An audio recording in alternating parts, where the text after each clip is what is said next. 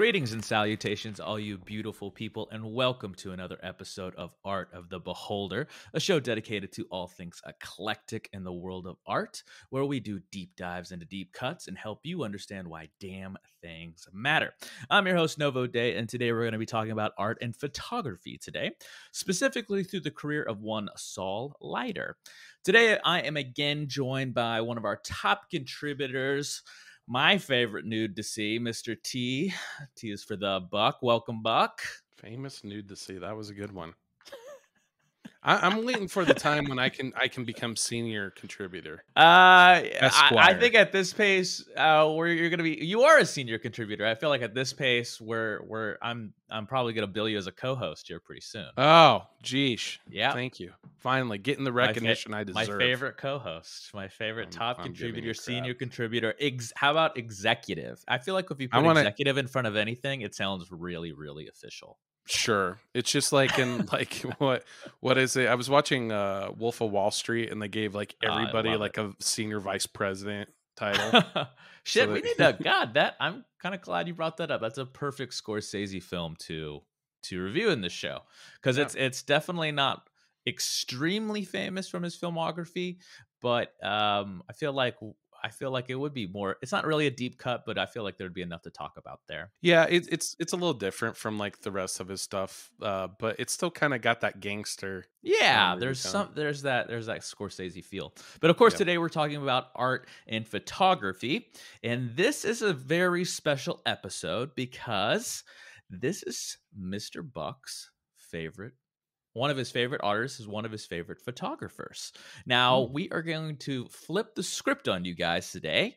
Instead of me giving the normal intro and thesis like we normally do, I'm going to pass the torch over to Mr. Buck and let him do the honors. But of course, before we go into a discussion, we need a little background. Is it my turn to talk? Yeah. Do I get to talk? Oh my gosh! Here we go. You give the intro. I'm giving the intro. It to okay, give it to them. Okay, I gotta feel my inner Novo here. Novo, yeah, sell it. Right. Now you gotta do it.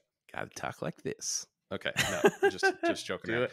Anyway, tease me. I don't care. I'm giving you crap. No, but Saul Leiter. Why does it matter? He's an influential artist.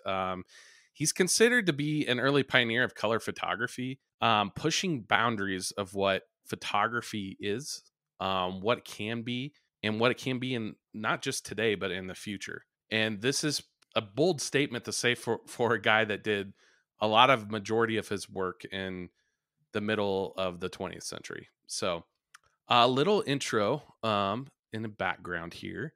He was born December 3rd, 1923. His early young life, he wanted to study to be a rabbi. He moved to New York and wanted to be an artist. That was his dream. He first started out as a painter, actually. And I know, Novo, you've kind of did a deep dive into a lot of his paintings and kind of that his talent there.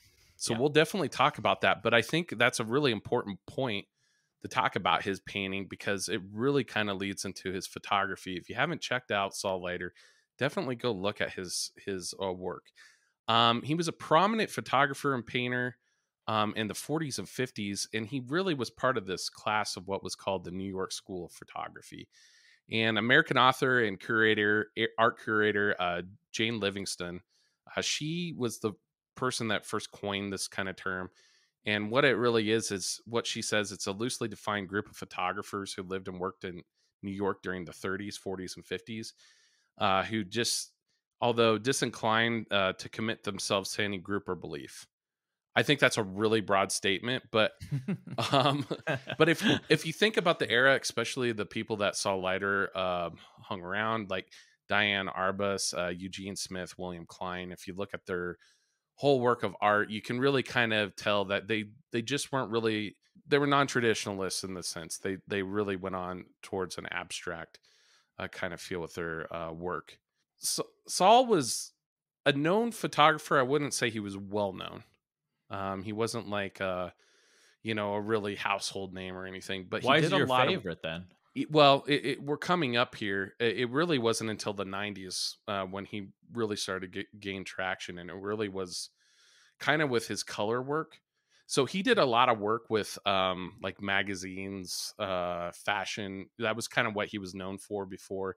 He did things like Elle, British Vogue, Queen and Nova. He would do. He did work later in his life, especially in Esquire and Harper's Bazaar. I think there was a real famous photo shoot that he did in Harper's Bazaar in the 2000s. And he did have some art exhibitions. His first one was it was called Always the Young Stranger, and I believe that was actually on his painting work at the Museum of Modern Art in 1945.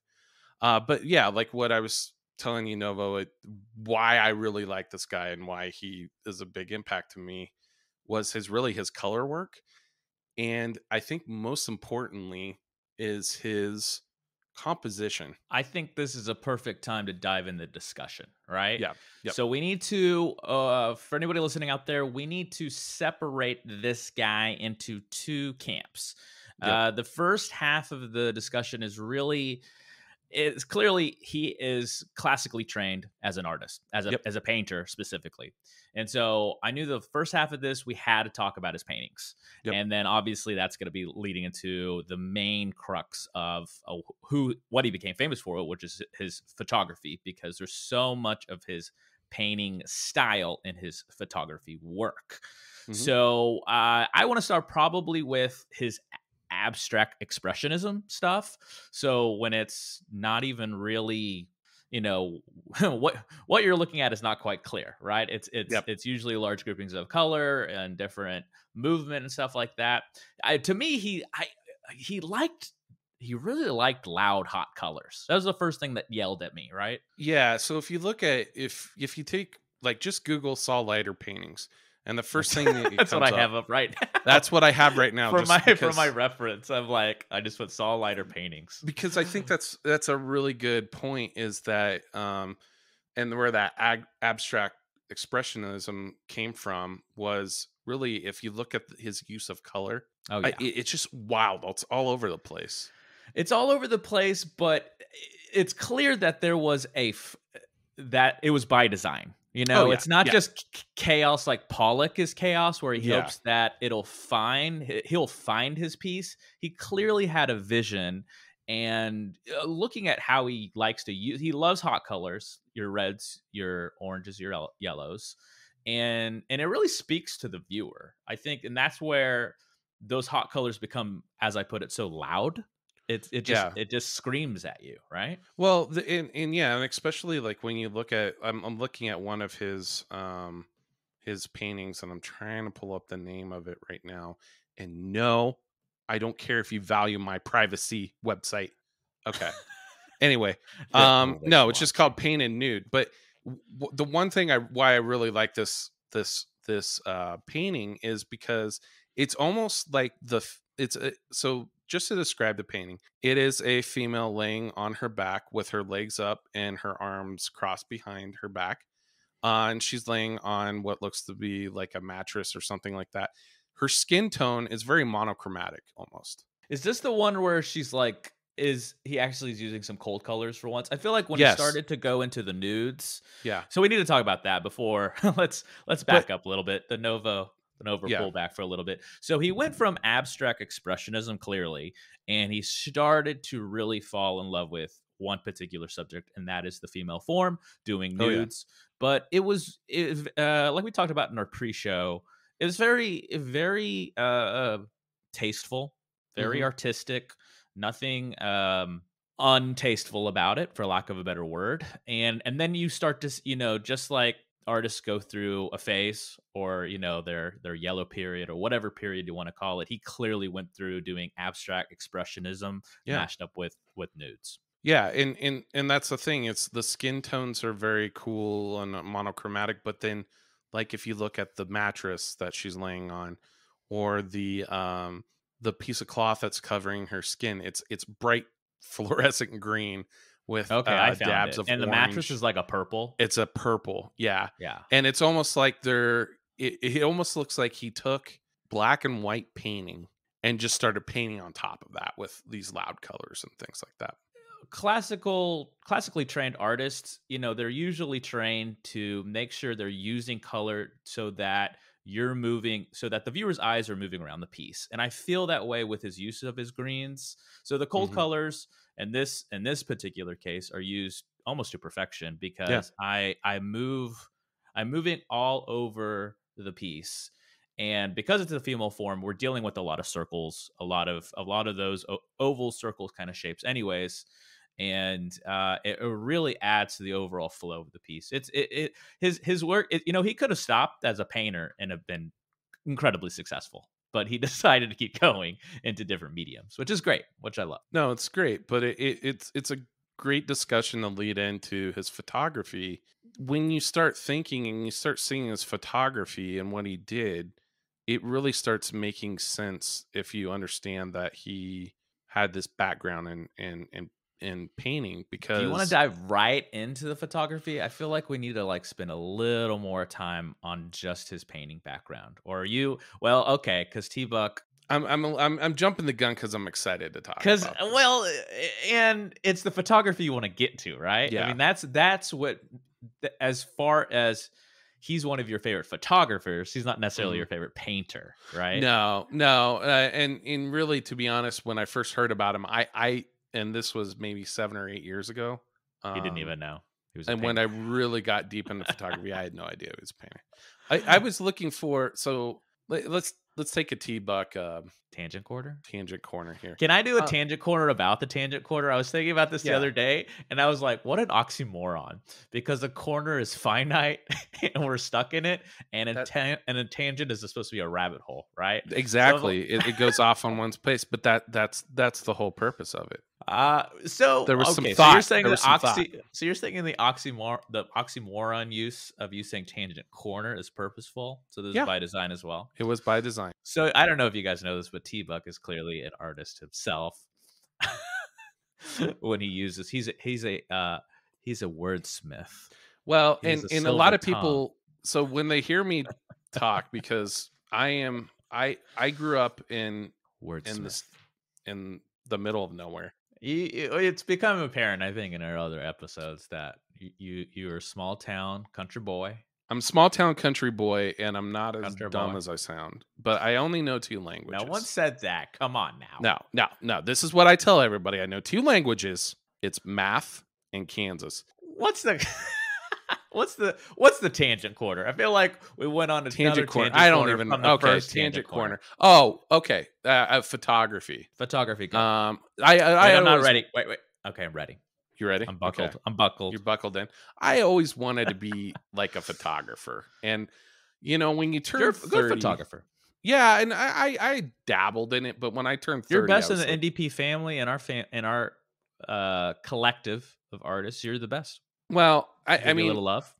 Well, thank you. I don't know if it's that deserved, Anderson's pretty good with the food photography, art. We're probably gonna have to do an episode with him. That guy. So that's our producer, troublemaker, Clayton Anderson. He is a food photographer, and he does a really good job on it. I don't want to say his IG handle if he didn't clear it with me first, so we're not going to say it. But we may have a show with him doing a photography just on food. Anyway, sorry. We could have a whole tangent corner show on that guy. What? Okay. What? Oh no, I wanted to become a photographer. Okay, this is the point. And I really, this was like every girl I was dating at the time was like all over Instagram so where I live right now, I think the prerequisite for at least dating profile pictures is to have, at the time it was like you had to have at least some picture, a selfie in a car. Okay. You had to have your friend take a picture of you. Like on a dating app or what? Yeah. Or just on IG? Well, both. I would say it was both, but they would use them for both. But you had to have a picture in a car, maybe possibly duck face. They did, and then you had to have a lot of like cool photography of being out in the wild, in the mountains, and I swear, in where I live right now, every every woman had a photo of them at Machu Picchu. I have no idea why. Machu Picchu?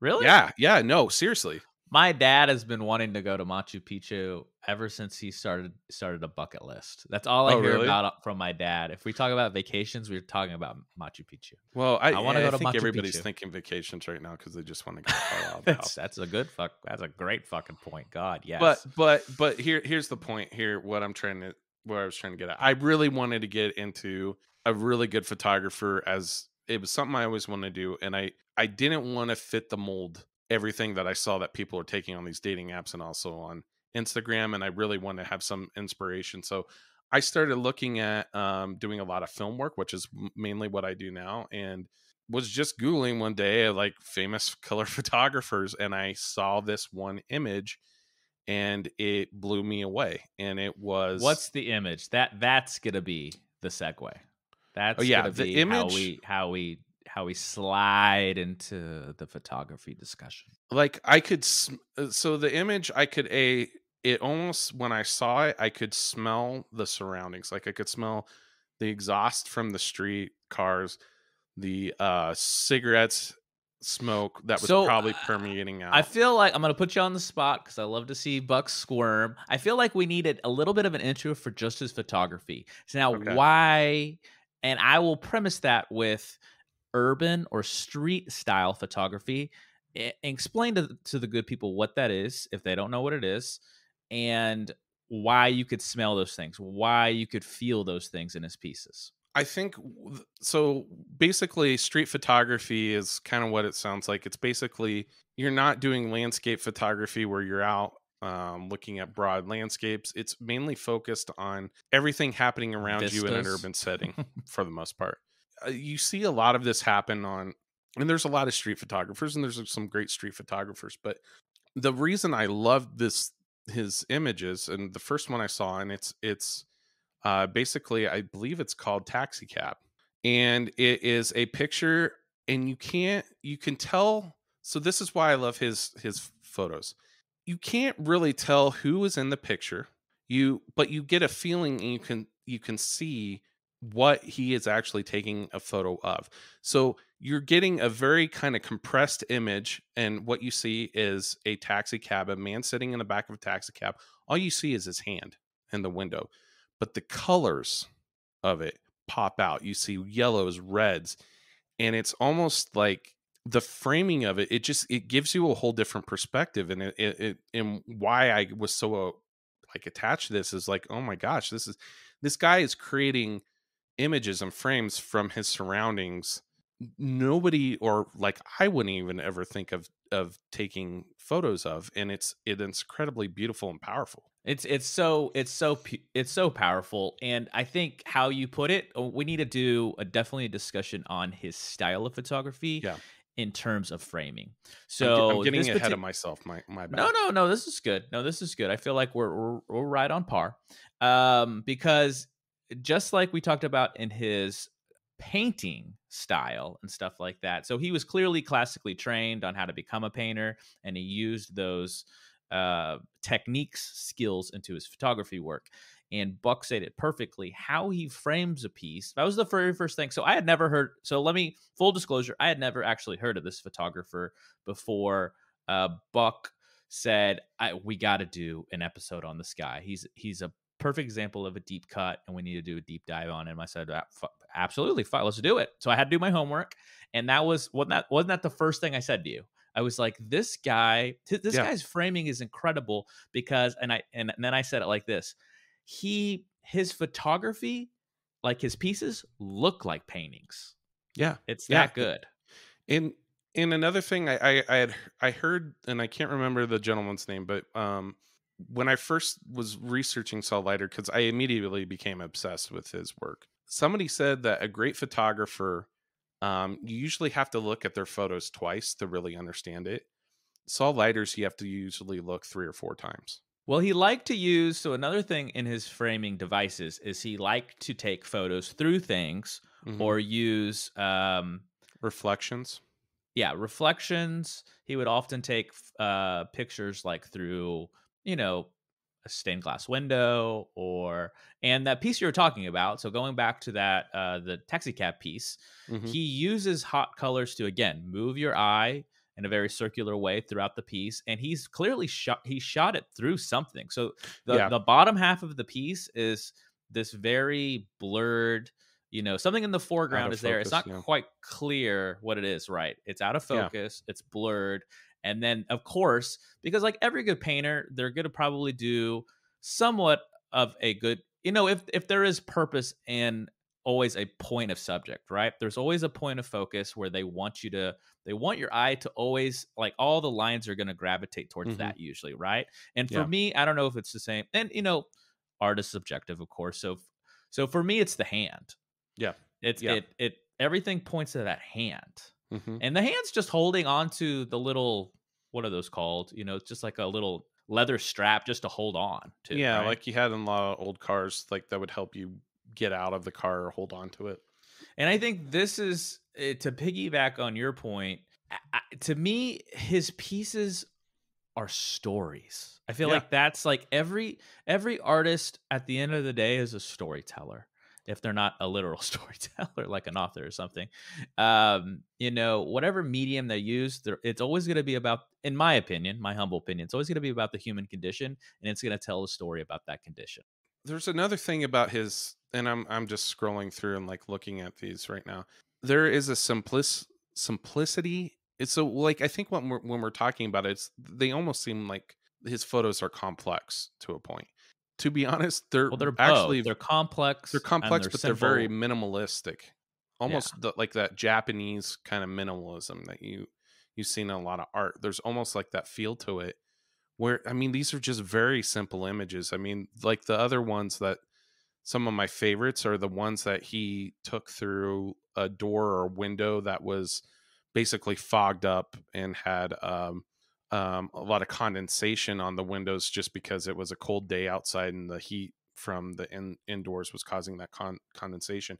And just taking photos of people standing outside of that uh, condensation filled window, you can't really make out. You can make out figures, but you can't like really.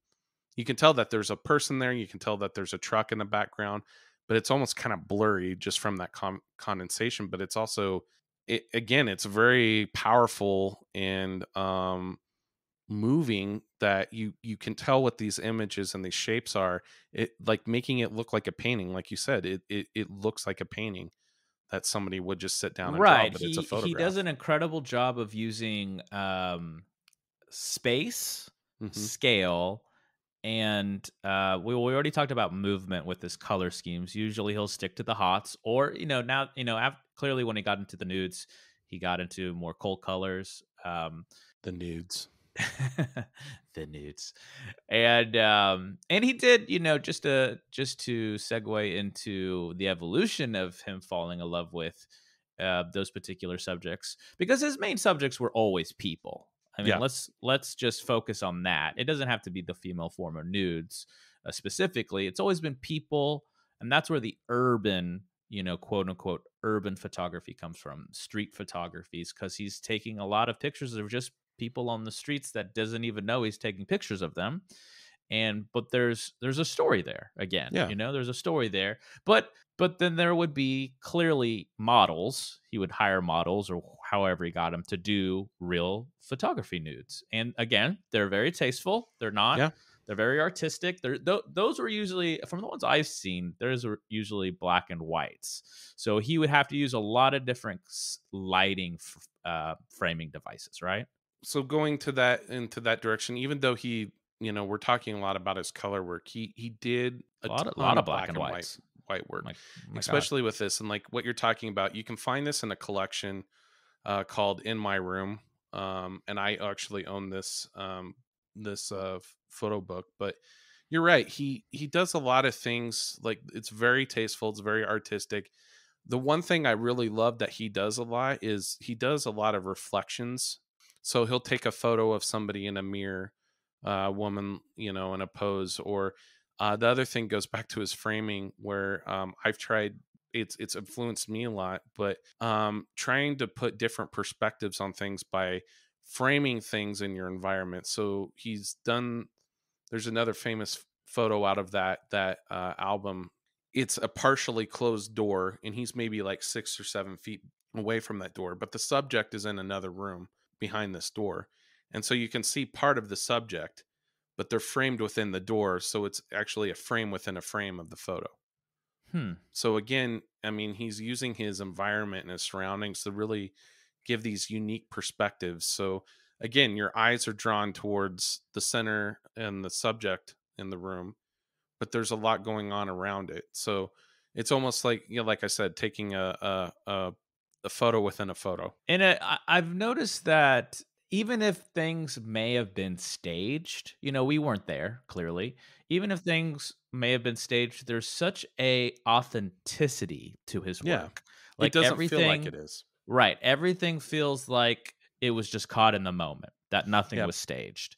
Even when he does the framing devices, right? So even when he's using space and scale and a lot of things in the foreground versus background to really give some weight to the photo, it doesn't look like anything was moved deliberately in a place to create that image, right? exactly. Yeah, yeah. It just all seems very organic. Yeah, that's a perfect way to put it, organic.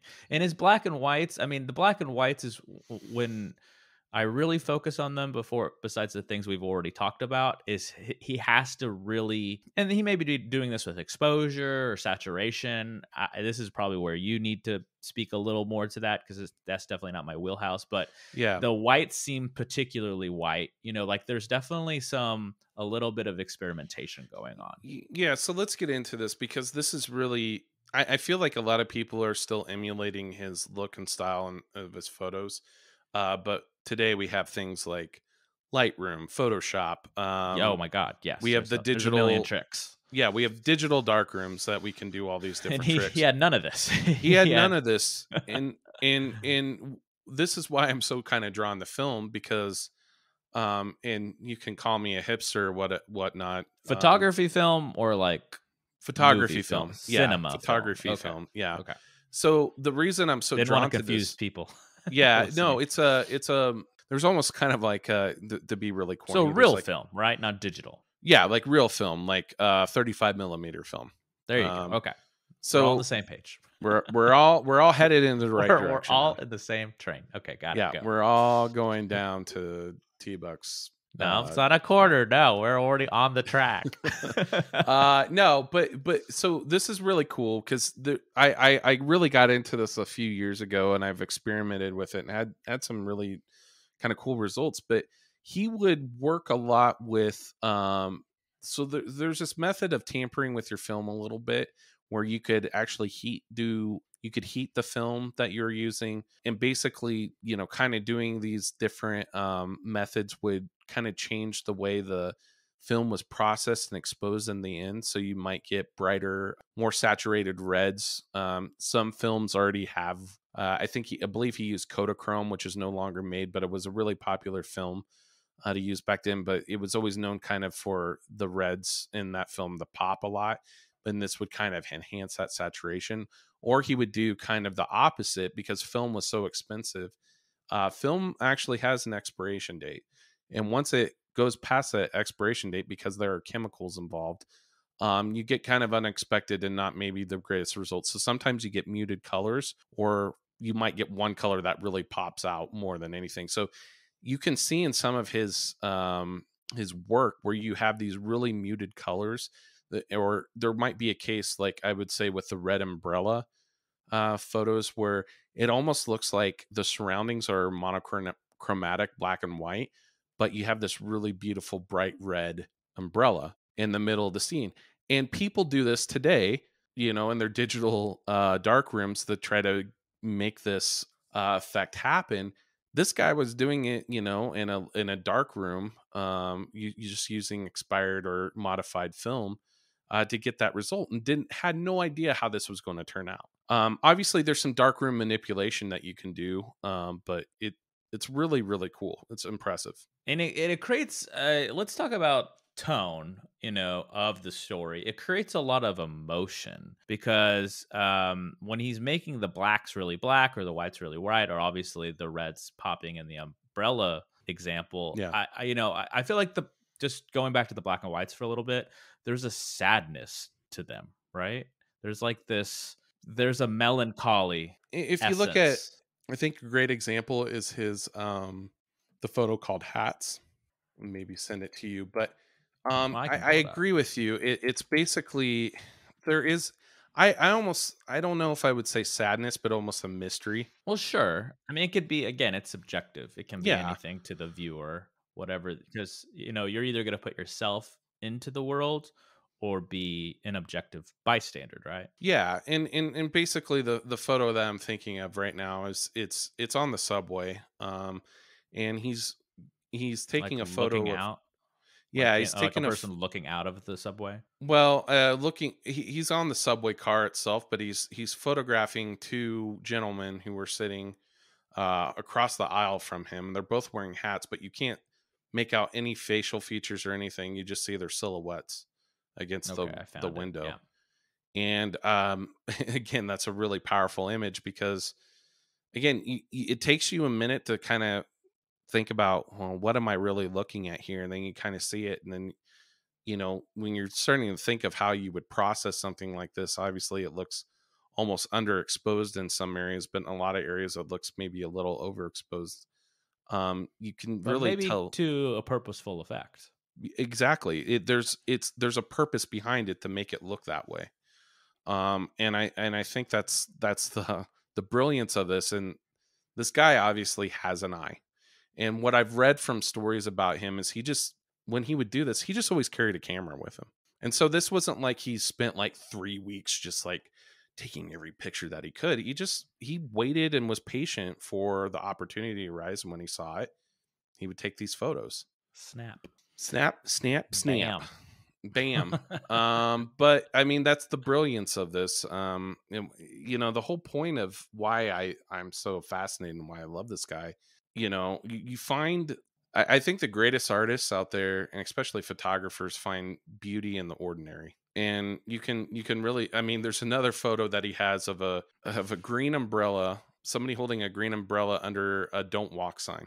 And you're like, okay, that, it's just very, you wouldn't really think of anything if you're just walking through the street and you see that image. I mean, it's something you see every day. When when when you said, beauty in the ordinary, all I could think of was the movie American Beauty, where he's like videotaping that plastic bag in the Oh. wind.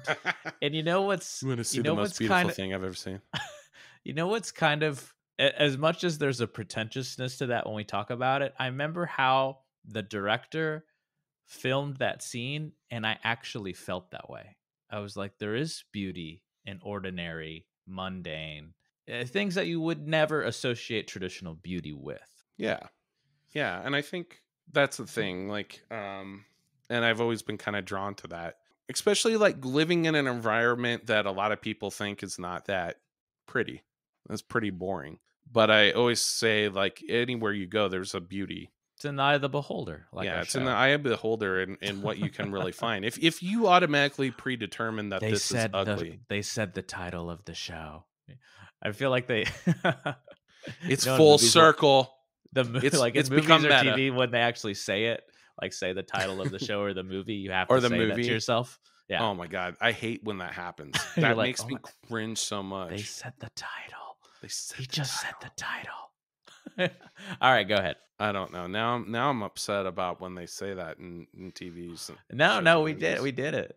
Yeah, beauty's in the I'm eye of the trying to think of a good beholder, example of who did just like that art is in recently. the eye of the beholder, hence the show. Yeah. And Face Off. That's the one that got me the most. I'm sorry.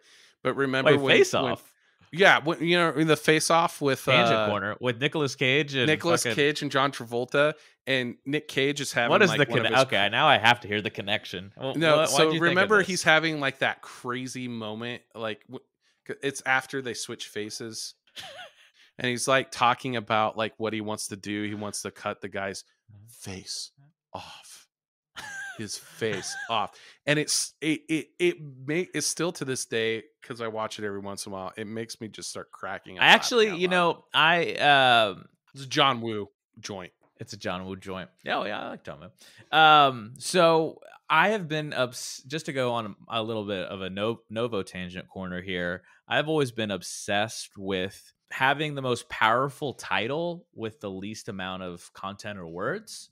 I think Mm, Gone Girl is a perfect example of that because that's a good one. she's literally gone, like she goes missing, but then when you see her later in the movie, you realize she's gone kind of mad. So she's a literal gone girl and she's a figurative gone girl.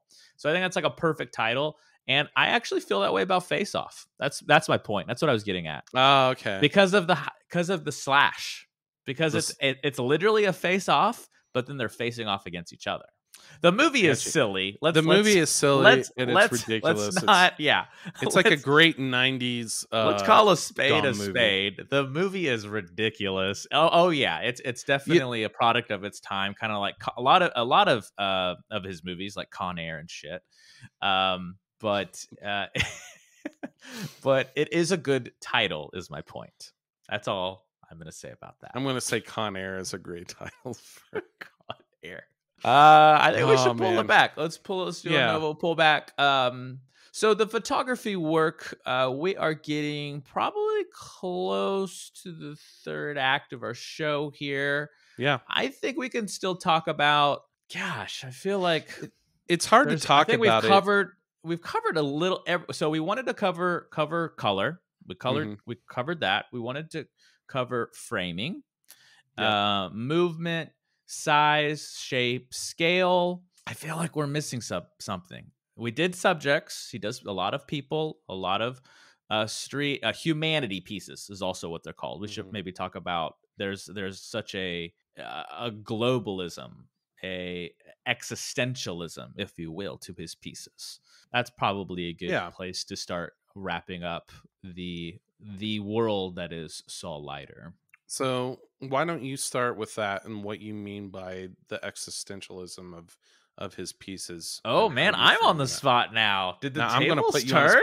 Well, remember, the tables turn? The tables have turned because you gave me full reign of this episode. So that is true. That is true. This is why you probably don't. So I want you to lead me. I don't know. I like being on the spot a little bit. I like this. This is my favorite part about the show is our improv. So this is kind of like improv to me. Anyway, so the humanity of his pieces are. Well, it's clear in his subjects. So obviously we're dealing with people. We are humans. So of course there's a humanity to it. But like I said previously, just to bring just a close-up loops on some of our subject matter within the thesis, is that there's stories to be told in his pieces. And as humans, we all live a story with our lives, but he's taking small chunks of that with his photographs. And he's bringing it to a wider audience to understand themselves a little better in the pieces themselves. That's great. I think you summed it up perfectly. And I think, I think, talking about there's a story in his photographs. I think again, that kind of goes back to what makes a great artist is, we always, I'm thinking of that image of the person standing right in front of a art piece and just staring at it and like being like, can you like Ferris Bueller's Day Off kind of shit. Yes. Where when they go to the museum and there's a montage of them just being at the museum looking at shit.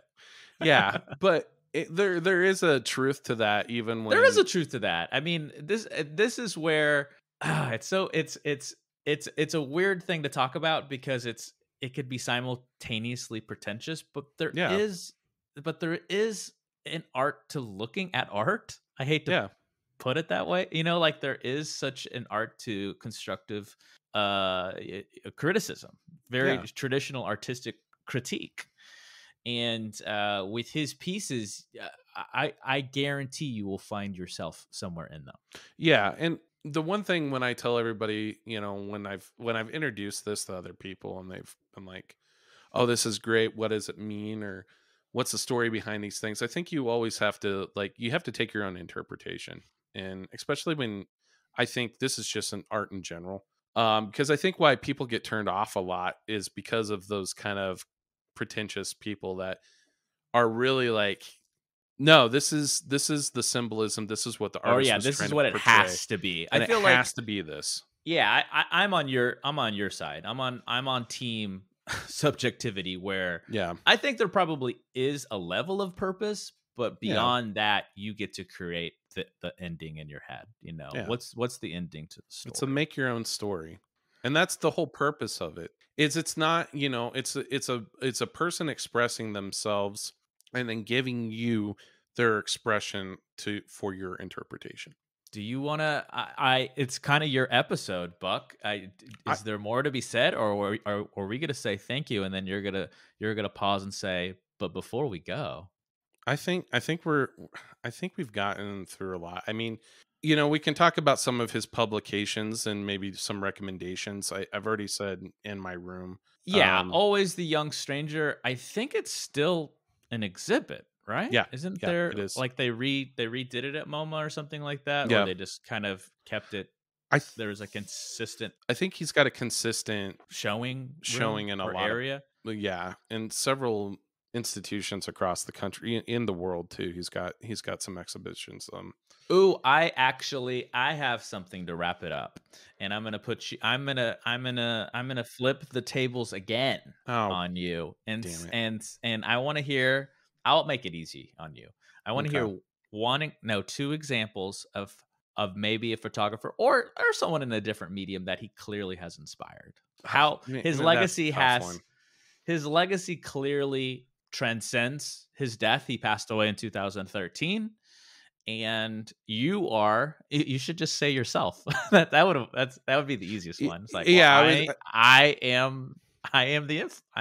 I've been influenced. yeah. I think if you've looked at some of my photographs, especially my street kind of photography that I've done, definitely he's been a big influence on that. Trying to find kind of different framing, and I did this a lot when I did a lot of ghost towns. I don't know. I'm kind of fascinated with when I'm going back home and driving and stopping in these little places that were booming back in like the 30s and 40s, but now are just shells of them former selves. So just trying to really, it's what it's taught me. I'm not trying to exactly copy him, but it's really Well, made me yeah, you have to be think. inspired and then incorporate the style into your own style. I think the biggest thing, it's just made me stop and think on how I can frame something with just ordinary objects or things like that. Get away from figuration, more of that abstract, but really trying to compose an image before you really take it. I think too many people today, and that's but that's a beauty of digital photography, is Yeah, you take hundreds of pictures. and you um can manipulate to you the can manipulate and you can ends of turn it earth. to whatever your heart desires. But really with film, or in what I've when I've switched back to digital photography, it's really made me stop and think what I'm doing first. So that was a little bit of a tangent, but I would say that's a big influence. I would say he's got a huge influence on a lot of people, and and it's pretty Is there evident when anyone you. really well known that sticks out to you that'd be like, I can't think of off the top of my head, but the example I was going to do is look at Instagram, and a lot of the look at filters. everybody. Everybody's been influenced. Well, yeah, but I mean, if you look at a lot of the techniques he used, like Instagram filters, some of them are based off of looking at old photographs that have had that kind of expired That film look, grainy, that yeah. grainy or that muted color, or the colors are a little, they're not really representative of, actual, there's either saturation or desaturation, or some sort of muted color scheme going on there. I mean, a lot of that is based off of some of this stuff that guys like Saul Leiter, or some of the other New York style school photographers kind of invented on their own, kind of this look and feel. So unfortunately, I can't think of one off the top of my head, and I'm probably going to kick No, you myself. already did. I think that is the closer. We Yeah, all have been inspired by him we all already, have, and and you yeah, just didn't know it. So if you haven't heard of this particular photographer, all you listeners out there, you need to check out his shit right check it out. now. Let us know what you like about it. Leave Yeah, comments tweet at below. us. I am Smash curious to that like hear. button. And subscribe. Subscribe. Give us and all your then money on Patreon. and then tell the good people thank you. Thank you Yes, for thank listening. you. And make a cameo. If you want a cameo, Novo will record a cameo of whatever you like. He will say That's right. anything. That's right. Exactly. So thank you for listening, all you beautiful people out there. But before we go, T-Buck, what do we got for him? there's a parting gift. There's a parting gift. I think that's what we call a gem of the week. Oh, it's the gem of the week. That is correct. And tell the good people what the gem of the week is. All right. Well, when I was thinking of photography and going through this, I wanted to pick out somebody that's not really that well known, but I really enjoy. And somebody that I do follow on Instagram. His name is Josef Tiglezan. I'm going to murder that. Sorry. I believe he's a Hungarian gentleman that lives in Stockholm or in Sweden somewhere. But his handle on Instagram. Oh man, I'm dating myself by calling a handle. His username is called Tiglezan. Nerd alert over here. Yeah. Yeah. What's your handle on? Oh, that was good. Chat? That was good. What's your I just got back from the Star Wars convention. Hey, I like it's my favorite nerd voice. You're welcome. Remember we did that at the premiere of what was it? Big Blue Cats from Outer Space. Avatar.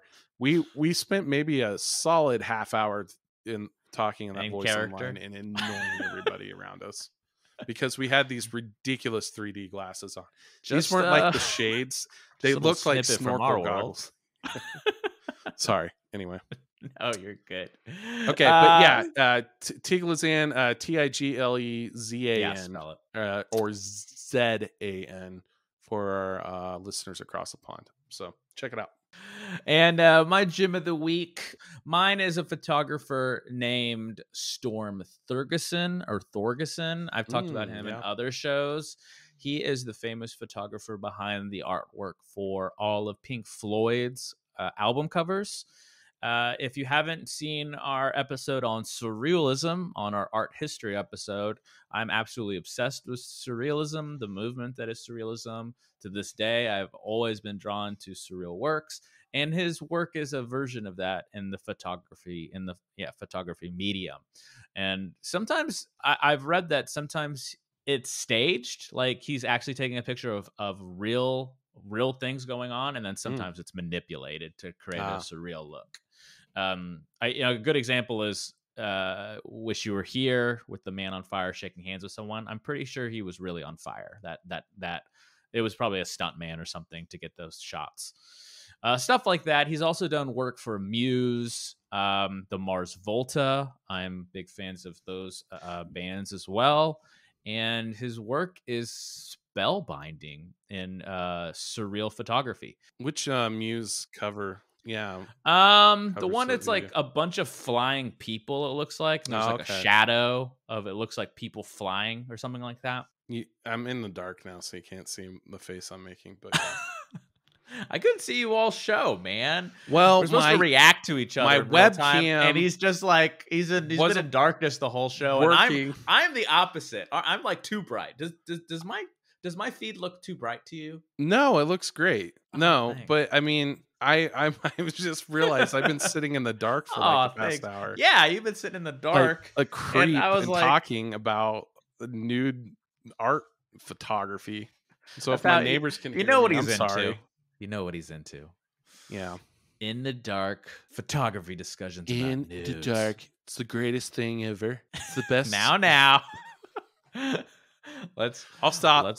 Let's not go too far into. I know where you were going with that.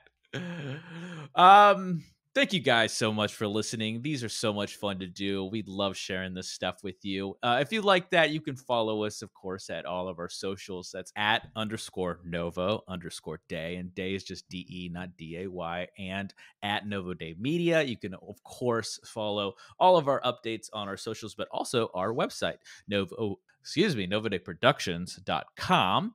And there you can find some of our work as well, such as novels, The Entropy Sessions, Adulteration and Postmeridium, audiobook version of the Entropy Session. So fucking check that out. We're very proud of that.